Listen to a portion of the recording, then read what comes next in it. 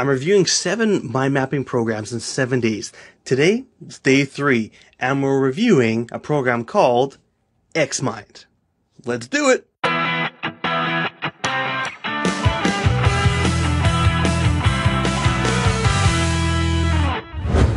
Hi everyone, Kevin Oxen here, and I want to get right into this because I've got a lot of things I want to talk about with XMind today. This is a mind mapping program, so if you want to use it, you've got to download it, install it on your computer. I'm going to go through all the details. I will talk a little bit about the things I like, the things I don't like, and then I'm going to give you some overall impressions. I'm going to try and do this as quickly as possible, but I also want to be thorough in what I'm doing. So let's get right into it. Let's talk about some of the details. The exact details of what I'm using right now. I'm using XMind version XMind 2012. You can get this at xmind.net. It works for Windows, Mac, Linux. They also have a portable version that you can put on a USB drive that works for all 3 operating systems as well. XMind has a free option, and it also has some really good prices when it comes to the upgrades. You can get the XMind Plus for $79, the subscription for $79, or XMind Pro for $99 right now. Really, the free gives a ton of good features, so we'll get into that a little bit more, but if you want to add more, you can check out a couple of things. Mostly the XMind Plus gives a bit better searching, some more themes.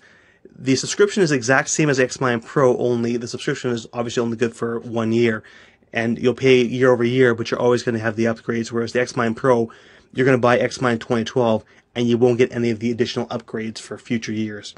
One of the best things, one of the best reasons why, if you're looking to buy this, would be they have synchronized Gantt charts. The Gantt charts actually synchronize with the mind maps. It has task management, so you can set start dates and end dates, advanced searching, and one of the cool features it has, I'll talk about a little bit later, is audio recording, and that's actually really awesome.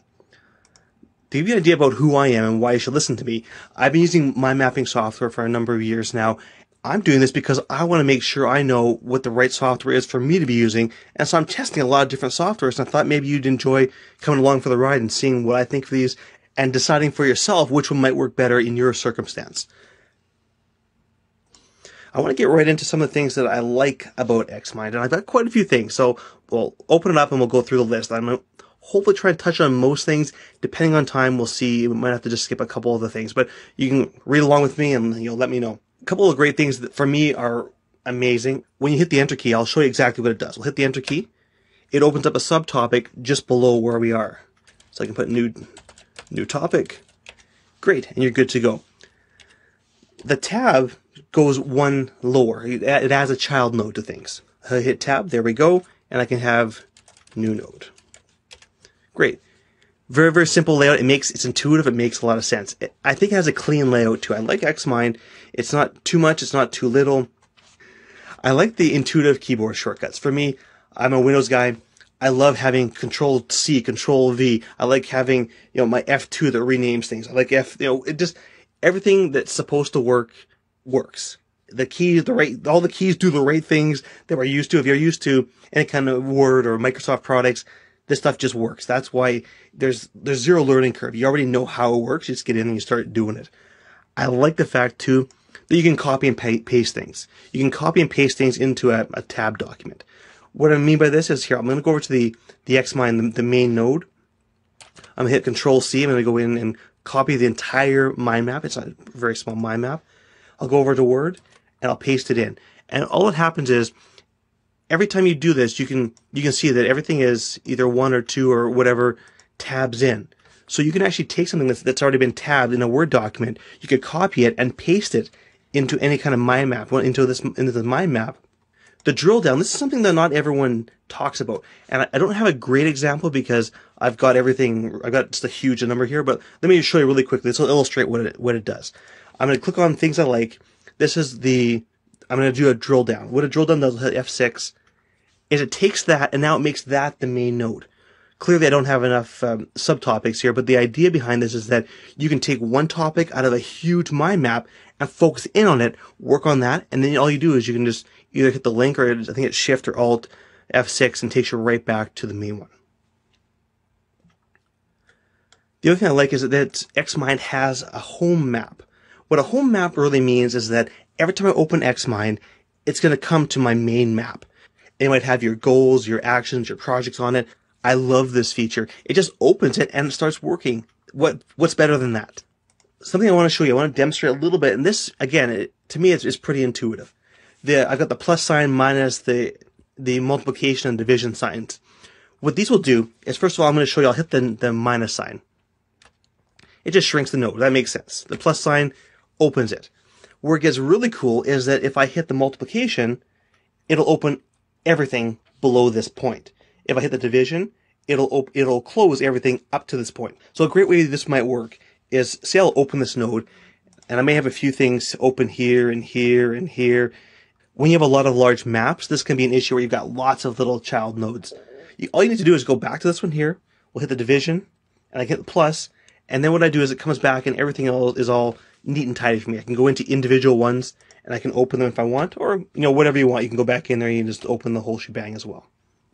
And the templates, I've got some of the templates open here that you can use for different types of maps. Not just a look, this is actually the type of map. And some may look a little small on your monitor. The idea being, though, you can just use a regular one, or you can do actually a project plan. There's a dashboard one here. It's actually pretty cool. I think, did I open that one? No, I didn't open one of those. We can open one of these here. But it also shows the planning a meeting and a short meeting. So you can actually plan a meeting, you can run a meeting, you can open up a project dashboard. So it gives you a lot of different, just different looks you can have in XMind. I like it. Labels make a lot of sense to me. I use labels for things like goals. I can hit F3 and I can have a goal here of whatever I want to have, July 31st. And it has a nice little orange tab on it so that I can see it. It stands out and it's easy to see. Labels F3. Notes F4. Oh my goodness. This for me is the best part. Now, everyone has notes. So notes aren't a huge thing, but it's simple. F4 is notes. I can open this.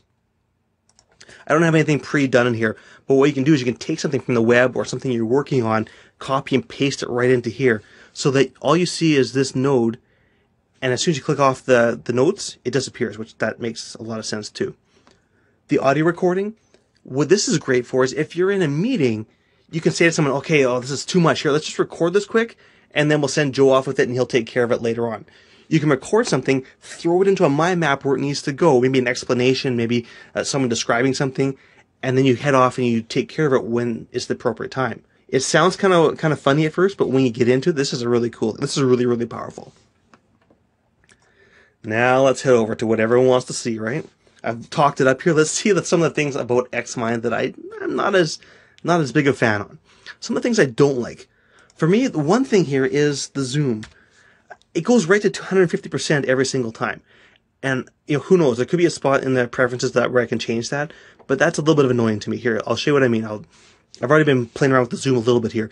You can either use the button down at the bottom, or you can use Control and use the wheel on the mouse. I'm going to go back to 100%. So here's 100% on my screen. One scroll gives me one scroll up gives me 150, and 2 gives me 200, which sometimes to me it's too much. Maybe if I had 10% increments or 15 or 20, I don't know, something less than 50%. When I'm copying to, now I don't think any piece of mind mapping software will be able to do this, but it's maybe on my wish list, is when I copy something, like say for instance I want to copy just the text, things I don't like. An example of this would be maybe I'm making a list. I'd have overall impressions, things I don't like. I copy all these things, and I just want the main headings. But when I paste it, it gives me this, plus it gives me all this tabbed. I don't know if there's a way around that, but as far as I know, every other piece of software does the same thing, but who knows? The other thing I'm going to pick on XMind for is the fact that they don't have an app of their own. There are a few other smartphone apps you can use, and it helps. You can use them on your phone, but they don't have an iOS or they don't have an Android app of their own. You can embed things on your website though, so you can still interact with things on the web or on your iPad, but it's not quite the same as having just an actual app to use. The last thing I'm going to mention is something that I wouldn't have even talked about if I wouldn't have just been playing with XMind yesterday, and that's the fact that you have to drag the map with the middle button of the mouse. That works great. But when I'm working on my laptop, you usually have to use that 2-finger cobra grip to make it scroll, and I don't know, it's a little bit of a pain for me. I would just love it if I could just even left click on anywhere here and just be able to drag and drop it, kind of more like XMind. Overall though, I've got to say, XMind is a very, very powerful system. It's intuitive. That's the great thing about it. You can sit down. You don't have to worry about learning new keys. If you think something's going to work, it probably is going to work.